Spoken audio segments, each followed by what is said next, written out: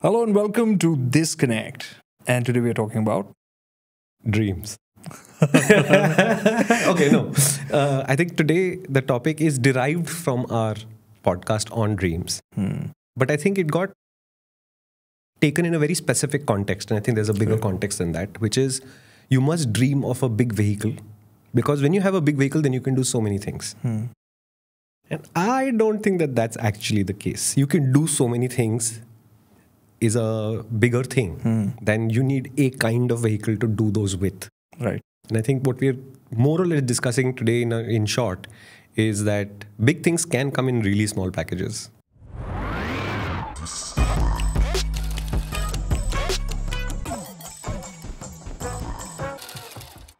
And sometimes they are more fun in small packages, right? Like, for example, Danny Pedrosa. He's a sweetheart. He is, and he's fast. And he is so tiny that once, when photographers were taking pictures of him standing behind the RC, not the KTM RC, the Honda RC, he actually disappeared behind his own helmet and they couldn't see him anymore. So they had to tell him, no, come back out to the front of the motorcycle, otherwise they can't see you. He's that tiny. Just a little bit more an explanation. When we were talking about the dreams, how to get your big bike or premium car, I think that's how it kind of got construed because that's more expensive. But anything can be a dream, right? It doesn't have to be a big, expensive motorcycle. In fact, The dream can be expensive. The machine that is in the dream may not be expensive. Okay. So what the idea is that you don't need to have a big bike to have fun. You don't need to have an expensive car to really enjoy yourself. The dream for somebody at one point for me was just to have a two-wheeler, right? Correct. When I couldn't get one, it was unobtainium in that sense, right? I couldn't even imagine having a two-wheeler and I really wanted one. That's why I said it. The dream will be expensive. It need not include a big bike. Why was it unobtainium? Because you didn't have money for it. Right. And you had to work towards it to get it. So in that sense, I don't think the expense of a dream changes. It's always unobtainium. Otherwise, what's the point, right? Otherwise, you would have done it by now. But the idea that you need a specific kind of vehicle to unlock a dream, Right. I think that you can work around. And not all workarounds are inferior to the major result.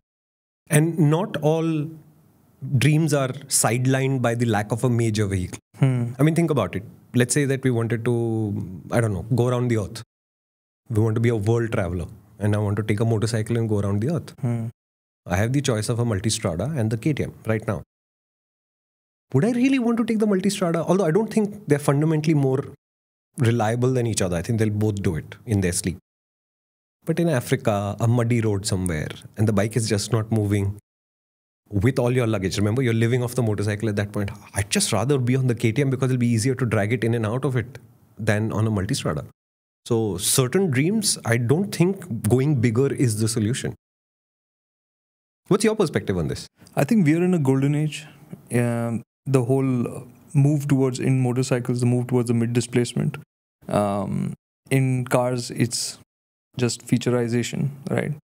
The experiences in both places have come to a point wherein the step up to go from, let's say, a mid-displacement motorcycle to a big, what would be a big motorcycle, it's not always that the step is, the jump is that big in terms of outright ability that you can do.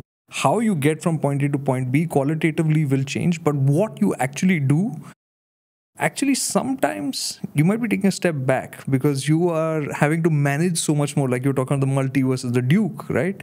So I think off-road, when we talk about it, like if you want to go take, great example, the Impulse. I've had it for 8-9 years, whatever, since the Impulse came out, right?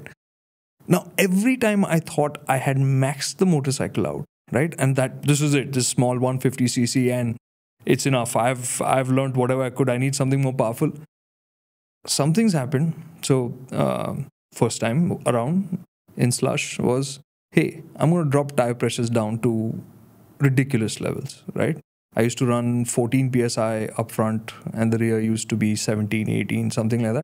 Suddenly you're like, on the stock Seats, right? And suddenly you found like, wow, so much more grip on offer. And then I did that a lot. I used to carry a pump with me. I used to keep changing the pressures for road and off-road. So I did all of that and then I was like, okay, this is done now. Then my friend Giri happened. You met Giri, Yeah, right? nutcase. Yeah, complete nutcase. So he forced me, and thanks to him in that sense, he got me Pirelli's proper knobby tires. And those became like the next level unlock. Right. Right? It was suddenly like the motorcycle is like just pulling uphill, going where there literally no roads, right? And now you are out of your depth because you've never done those kind of inclines, you've never done those kind of climbs.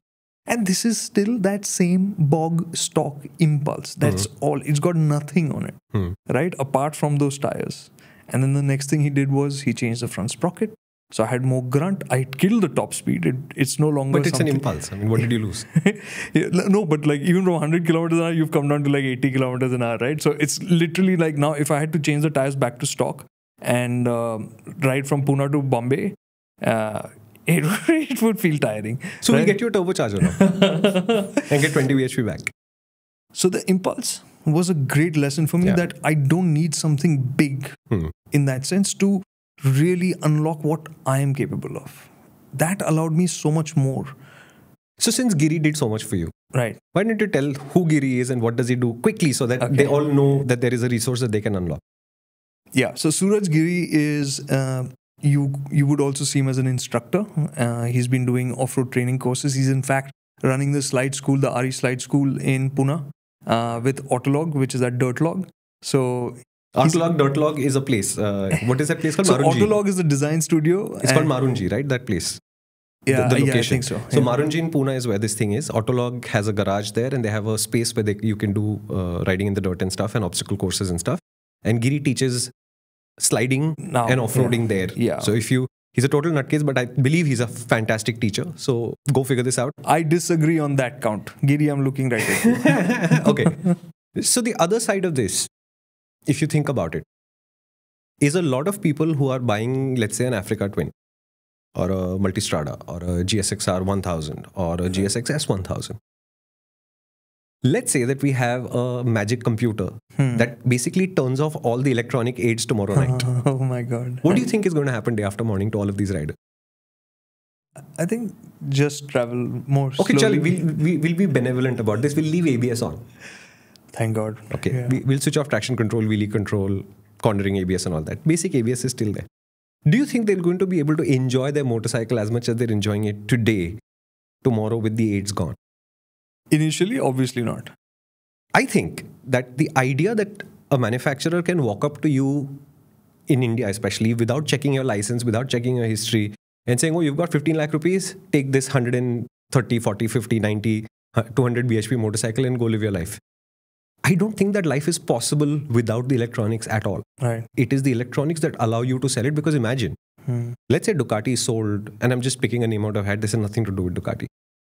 Let's say 500 Panigales yesterday. And over the course of the next year, out of those 500, 400 people end up in hospital with various issues related to, I didn't know what I was doing and then the bike was too fast for me. How long before the government intervene and say, hello, you cannot be selling the Panigale to whoever walks in? It's the electronic aids that are literally allowing the larger bikes to be accessed by a population that has to show no sign of responsibility that you are ready for this. Right. So you're absolutely spot on. When you upgrade from a 650 to a 900 or to a 1100 or a 1200, you will definitely take a backward step first. But the forward steps are relying a lot on that technology. And that doesn't necessarily mean that your dream is moving forward. Because remember, the acquisition of the machine is a very small part of the dream. Why did I get the Multi? Why do you have the Impulse? Why do you have the Hayabusa? It's not for the ownership of it, is it? Better version of you, full stop. It's the better version of you and it's because I want to do something with it, right? The 210 was acquired because I fell in love with that motorcycle, but with the very clear idea that this motorcycle needs to go out into this country with me in the saddle and do a few things. And it led it naturally to a place where it's at the racetrack with me and I love riding it there. But the riding it there is more important than the 210. The 210 is cherry on top, but the cake is not the 210. The cake is the racetrack. Still an expensive hobby to have, make no mistake. But I think as we evolve, initially I think the lack of a motorcycle makes the dream about I need that motorcycle. And the lack of a car makes the dream about I need that car. And then you get your first vehicles. And then you're like, wow, this is so awesome. I love it. So I need to get that car. which is like super special for whatever reason to you personally. And same goes with motorcycles. But as you get closer to it, you begin to realize that it's not the vehicle, it's what you'd like to do with it. So, at Zigwheels, we did this series for adventure, right? If you haven't seen that, do check it out. The last one we did was called Sasta ADV, right? Which we took everyday motorcycles and scooters and back then and said, let's take them off-road, because this is where people use them, and what we call as off-road is their normal environment, right? Correct. And time again you'll find is these simple motors. How many times has it happened that you've gone somewhere touring and the road is really bad and you're like figuring out how to take this section on, and one little Splendor or an Activa goes past with the uncle and his wife sitting behind you and just potters past you. It's happened the worst. I think we were in the run of Kutch. We were shooting 3 SUVs. So we had an ML, we had a 5 Series back then. And I'm forgetting what the third one was. And I think the sand, the dust was getting to it. So at one point, the Mercedes blinds was blowing. Literally, the blowers had a stream of brown air coming out of it because everything was so badly choked. And when we stopped to try and see what we can do about it, change tire pressures or whatever, as soon as you'd stop, one Splendor would go by. Right. With the guy like, what the hell are these guys doing, right? You go to Ladakh, you'll get overtaken by altos left, right and center because they don't seem to slow down for much. But it's true, right? Absolutely. I remember at CSS, the first time I went, this was the second CSS to be held here. That's California Superbike School, which usually happens in Chennai.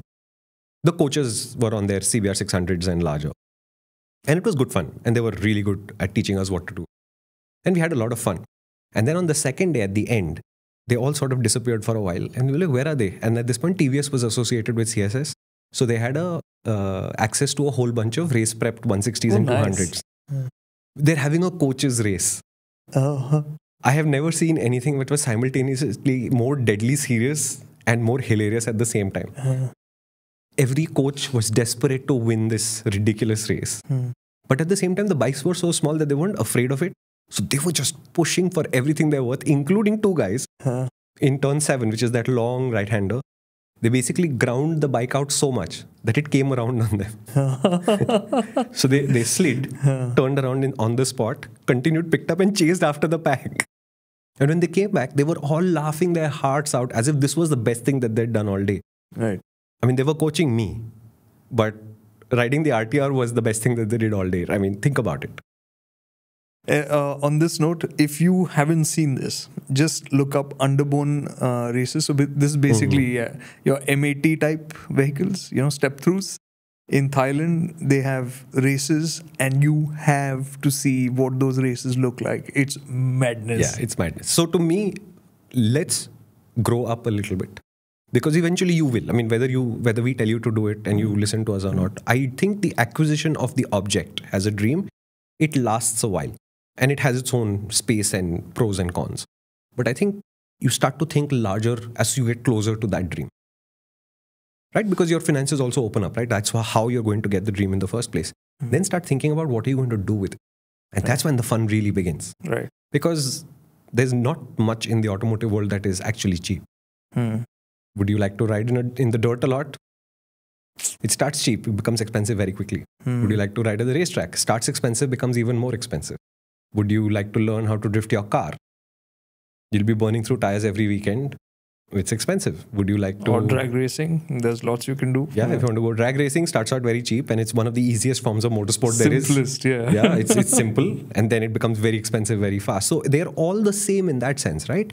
But have you toured this country? I think we live in one of the most beautiful countries on earth and nobody's really seen this country end to end. This is like a tourer's buffet. Yeah. Yeah, so 1.5 lakh rupees for an exhaust versus 1.5 lakh rupees to tour the country. Yeah. Touring the country will change your life. The exhaust is going to change everybody else's opinion of you. Right. I love hating on exhaust, don't I? Similarly, if you wanted to tour just Southeast Asia, forget the world for a minute. There's so many beautiful, amazing, distant, remote places that you can go to with a motorcycle or a car.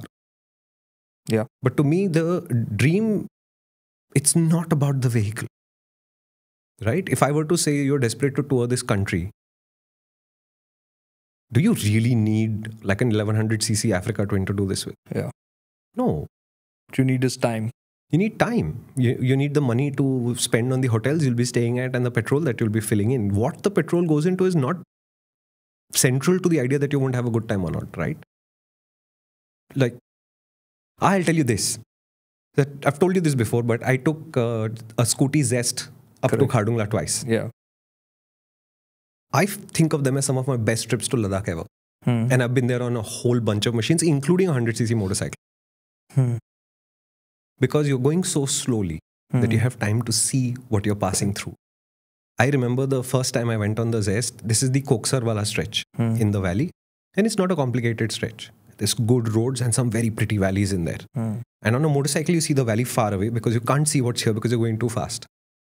So you're riding on the scooter and you look up at the mountain and you're like, I've never seen that glacier before. And have probably passed it, 14 times at that point? And I've never seen it before. Right. And I got to see it. And then we went forward and I think they stopped to film.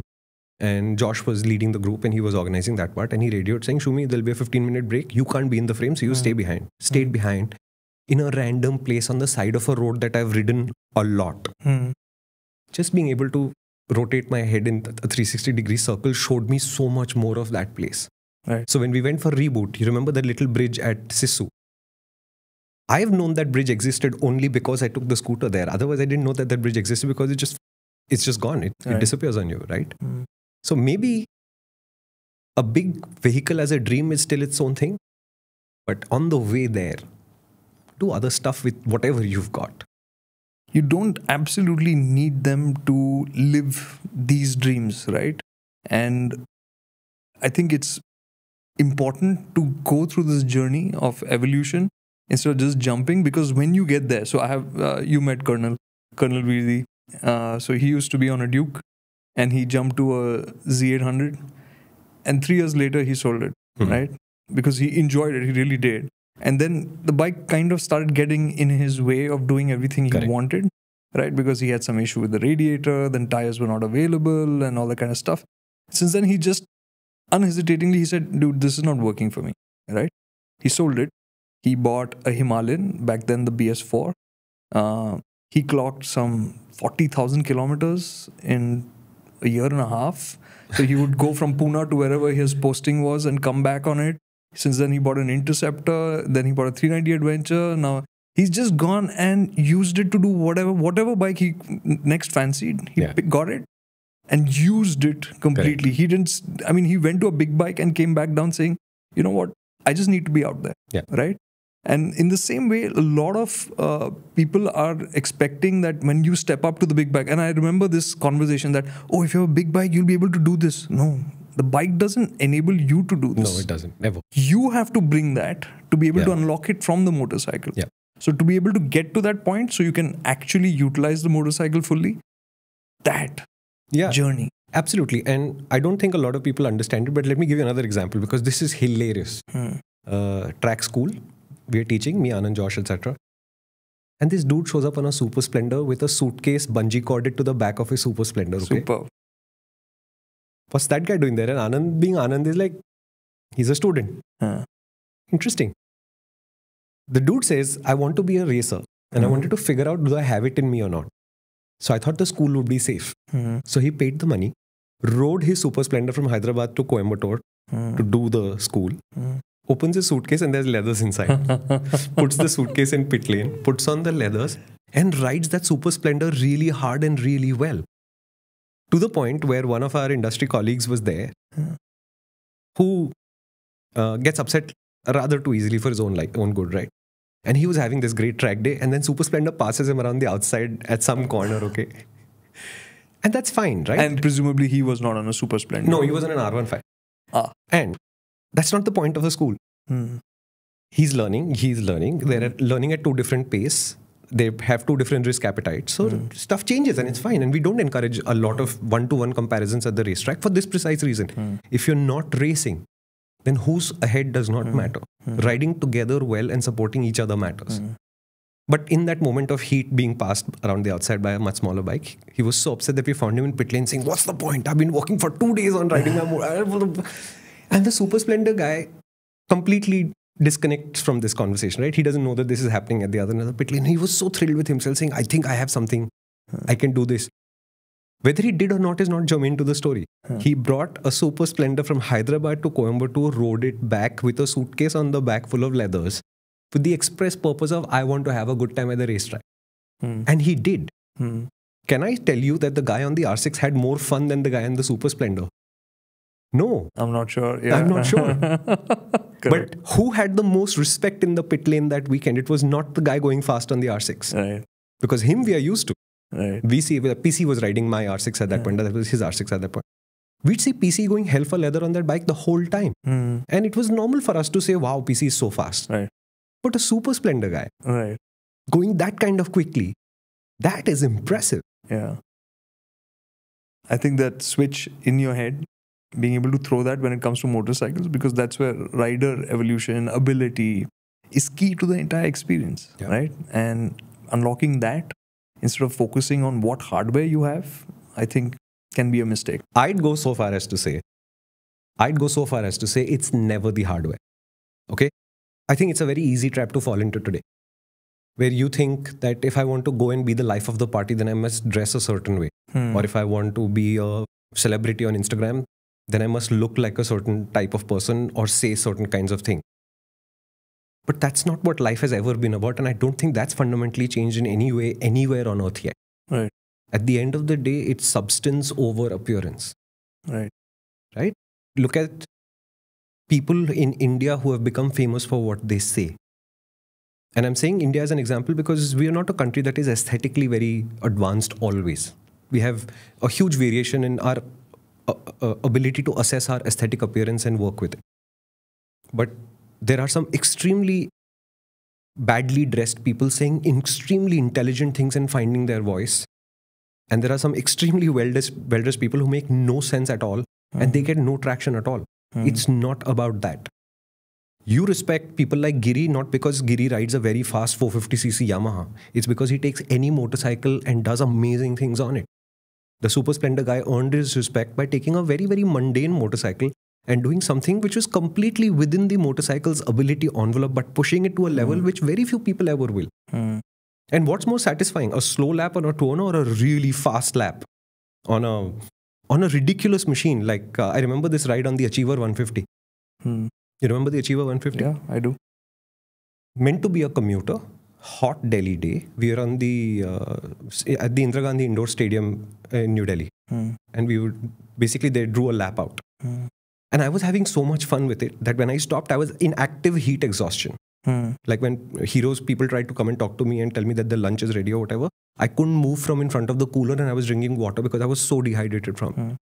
But it was such a terrific ride to have. Where my camera person, Ishan, was with me at that point. So I remember Ishan telling me, saying, I can see how much fun you're having. I'll try and get my shots around you. You do whatever you want to. And Ishan found another vehicle to go around the track and take pictures of me so that I was not interrupted. It was hilarious how fun that motorcycle was. Right. Another great one is the handicap race that I've told you about, where we had Hornet, Achiever, Himalayan, and this thing. Right. Everybody who participated in that race, all guys who ride superbikes, they all remember that handicap race as something special. But why? Because you can take something small and make it do something extraordinary much more easily than take something extraordinary and then fail to do the simple with it. And so the example for this for me every time is the Nano. So I used to have a Nano, right? And people used to be shocked because I used to use it regularly to go from Pune to Bombay and back, which was like a weekly thing for me, right? And the Nano does what, 108 kilometers an hour was the speed cap. But that car, I kid you not, used to be the most thrilling vehicle to drive on those highway stretches because you're maxed out, right? And not just at the engine. Yeah. So you feel like you're doing stuff. So in that small car, there was so much excitement. There was so much sensation, right? So you could really soak it all in. Like you couldn't escape the experience of driving fast. Like today, if you get into a really high performance car, 100, 120 kilometers an hour feels like 40. Yeah. Right? There's no sense of speed in that sense. You have to get to really serious speeds to feel that rush or the excitement. Which is why today I think the high performance cars are something that become so capable that to really feel that moment, the place to do it would be a racetrack. I don't know how you could do that on a public road, or maybe for a burst, like for an instant you could do it. Right? And it'll still be wildly illegal in that instant. Yeah, because it'll get to 100 in what, like high-end cars are like doing 2.5 seconds, 2.6 seconds. Yeah, and they don't feel like much. Yeah. If you just gently cruise any of these fast cars to 100 kmph, you won't even notice when 100 kmph is achieved. Right. But I think the point that Karthik made is the important point here. That when he had the Nano, he didn't think of it as a small car. He thought of it as a car in which he could do stuff. And doing stuff, I think, is the key to the dream, right? You can sit on YouTube all day and rack up a very large watched hour count. What have you done? How will you explain this to your children 10 years or 20 years or 30 years from now? Saying, this is what I achieved in that really productive 3 months where I exclusively stayed on YouTube 24 hours a day. Nothing. But if you spend those 3 months on a motorcycle, just go literally anywhere. Or the Nano. Or any car. Any car at all. Yeah. You'd have fun with it. Yeah. Haven't we found Altos and Splendors in the most oddest corners of Earth? Alto though is in that sense Right. legend. Now, the guys driving those cars there are the locals doing their local stuff. It's the same as you taking your fancy car or non-fancy car and going to the shops or whatever. They're doing just that. But when you put that context with that car together, it blows your mind. Yeah. So don't you think you should think about that as an adventure that you should be on? What if you took a Splendor, a Nano, a RTR 160, average good motorcycles or cars, and then went to a super exotic place on them? What an experience would that be? And keep in mind that the reason why I said we're in a golden age is because what we can manage or what ability a particular class of vehicle can bring to you, what it can do, has transformed. It's never been this good, I think. Never. Which is why that sweet spot, like the 390 Duke, right? And that's where the idea of this podcast came from. Somebody mentioned in that previous podcast in the comments saying that you guys are just talking about big bikes. And I said to him that, you know what? There's a reason why Shumi and I love the 390. Yeah. Because that bike just outperforms any kind of expectation that you can set for it. Correct. Right? It's only when you ride and experience with other vehicles, more powerful, bigger displacement vehicles, you realize that this is a massive unlock. Yeah. Right? And in the same way, if you look at cars as well, there was a time when you spent under 10 lakh rupees for a car. The difference between this experience versus something that costs 30, 40 lakhs would be dramatic. Yeah. It would be dramatic. That's not the case today. Yeah, and I think we've come to a place where a reasonably priced vehicle today from almost any class. That's a very high bar. Yeah, they set a very high bar and they literally do almost anything you ask them to. And I would say, since numbers are easier for people to understand, if you can get yourself a motorcycle that produces anything close to 40 bhp, let's call it plus minus 5 bhp either side, 99% of everything that you dream of doing is now doable. And this includes going fast at the racetrack as well as going anywhere you like. In that bracket today, there are a few good motorcycles, and this bracket is about to expand dramatically, which is the other podcast that we did. Yeah. But you get to about 40 bhp, you get to 160 top speed. You're It gives you sorted. the ability to cruise at almost any speed you choose between 60 and 110, which covers 99.98% of all the Indian roads ever. They will not allow you on the expressway. No matter the fact that we pay most of the taxes, the two-wheeler guys, but they still won't allow us. And I understand why. But that 120 cruise, legally you cannot achieve. So all you need is a 40 bhp bike and you can do anything you want. Off-road 40 bhp is a heck of a lot of horsepower to deal with. On tour, it is perfect to have pillion, luggage and not notice the strain. Yeah. What would be the same kind of number for a car? What would you need? I think today you're looking at, in the region of 90 horsepower, 100 horsepower. And that's it. That's enough. That's enough. And this is what, a 12 lakh rupee car max. Yeah. And the other interesting thing is mechanical ability, one thing, right? Engine performance, one thing. I think the big differentiator between mass market cars and premium cars used to be suspension, right? How well they treated you. Today, the cars are so good, even in the mass market space, that if you jump from mid-size sedan to a premium car, the difference will be insulation. It will be materials in use. The actual, how the car is operating, it's a pretty high standard. Yeah, and after that, there is refinement and polishing that happens a lot of. Of course. But the baseline is very high now. Exactly. It's not like you go from something that feels crude or tiring to something that's magical, in the the experience is not changing to a level where suddenly you feel like, wow. Like, the reason why I used to go wow about all these high-end cars used to be because the experience was that different. It's not the case anymore. Today, they're trying to, that's why everybody's focusing on technology. The experiences move towards technology, Right. the features. And on that note, keep in mind, today at 15 lakh rupees, what mass market cars are offering you, often luxury cars, which will cost 6 times as much, don't have them. So even on the features front, you might think, and it's happened very often, people have said, "Arey, I'm looking to buy that, whatever, one of the Germans," and like, yaar, usme ye nahi hai. And like, yeah. Yeah. No, but I basically what we are saying is it is important to dream. And if you don't dream, are you really human? Right? And if you're not human, maybe you're here too early, because in another 30, 40 years, not being human will not be such a big challenge in this society, I think. But the dream cannot stop at acquisition. It has its own charm. Don't get me wrong. If you're just driving your first desire, then the dream of the Porsche or the Mercedes-Benz is a very, very valid, and it's a hard dream to chase, and I get all of that. It's true for motorcycles too. If you have a Pulsar 150 or an Apache 160 and you're dreaming of a Duke 390 or something larger, valid. But don't stop there. And if you think about what you do with that dream vehicle, then you realize some parts of the dream are achievable much earlier than the vehicle itself. And today, given how well they are engineered, how well they are priced in some cases, your ability to do those things is not germane, is not central to the idea that I have that vehicle now. I was about to ask him, what does germane mean? Germane means central to. Is it about that? So your ability to live parts of that dream can begin now before that dream vehicle itself arrives. So now, if you dream something specific, I want to drive a Porsche 911 Turbo through the Black Mountains in Germany, then you do need a Porsche 911 Turbo, and you can rent one, you don't have to buy one. But if the dream is to go around the Austrian countryside and check out Eastern Europe, it would be a lot of fun on an Apache RTR 160. Your challenge would be to find one in Europe. Right? I have friends who went to South America saying, we want to tour South America. And they didn't go and buy exotic machines. They went and bought simple Yamaha 250cc single cylinder quasi dirt bikes. The gentle soft road type dirt bikes, not the hardcore WR type things. And they had a gala time because they were simple, easy to maintain. When you dropped them, they weren't too heavy to pick up, and they were very difficult to break because there wasn't anything to break. And they rode around for 6 months, came back, sold off that motorcycle there and came back. That dream's simplicity is what made it happen. If the same person had thought R1200 GS lenge in Colombia, and then we'll ride it down into these various countries, life would have gotten very, very complex really, really fast. Okay. Simple dreams.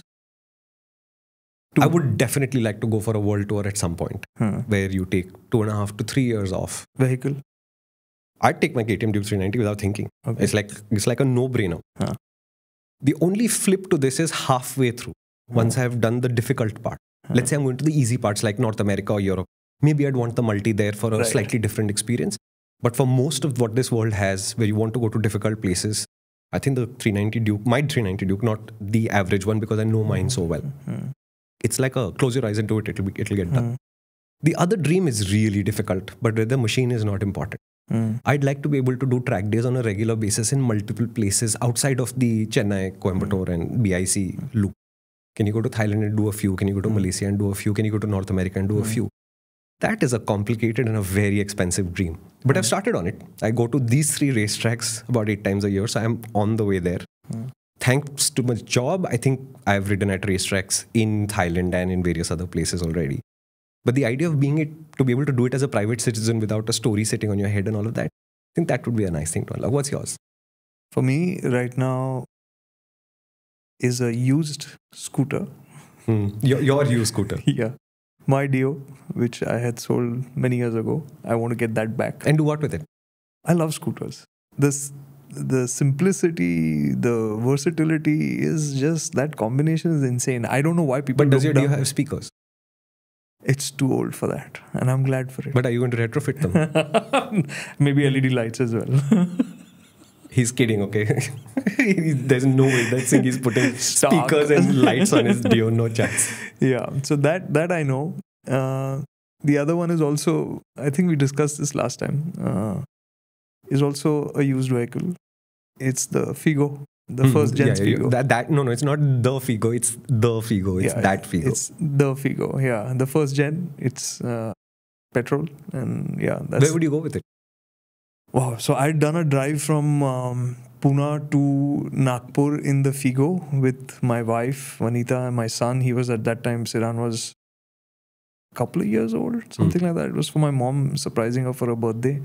So now that the Mahasamruddhi Marg is there, so I want to do that drive again in the Figo. And we had a really great time because my wife and son both get car sick. And the Figo, they took care of them. Yeah. And that's a great sign of how good that car is, right? So I want to do that now on the new route and see how it feels like. I think we're going to wrap this up. And the idea is, there is the dream of having something, which is a vehicle, and that's fine. But that's not the only dream that we have, because eventually you'll realize that it's something that you want to do with that vehicle, which is the real dream. If you think about it like that, you might be able to access parts of the dream earlier than the arrival of the vehicle itself. At the very basic level, think of it as practice, because you can always go in later, 20 years later, and do it in the dream vehicle. There's nothing stopping you, apart from the fact that usually dreams are not easy. That's why they're dreams. It's the nature of the beast. It's the nature of the human to strive and struggle and achieve. And it's the nature of the dream to be difficult and far away and distant and difficult. But you put the two and two together, I think that's a life worth living. ThisConnect.